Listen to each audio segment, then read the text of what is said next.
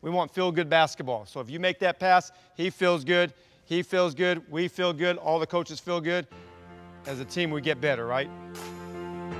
We got to establish an identity, the play hard identity. We got to do that every night.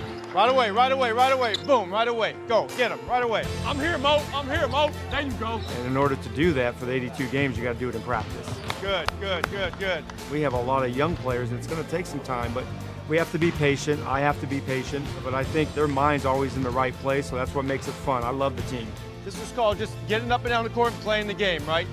Being a leader on the team, all things that are expected of you. Those are things I expected myself, you know, to be able to have a voice, be able to lead a team, be able to build a culture. You know, we have a great group of guys who want to learn and who want to get better. So it's been a process. I know it won't be easy, but it's definitely a position that I embrace. To make a switch, man. You don't have to be a veteran player to realize that you have to play hard.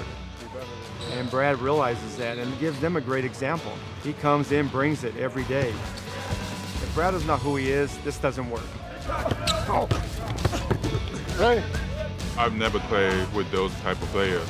He's like superstar, you know. In the practice, on the court, you know, off the court, you know, I've been learning a lot of things from him. Keep passing the ball to one another. Share the ball.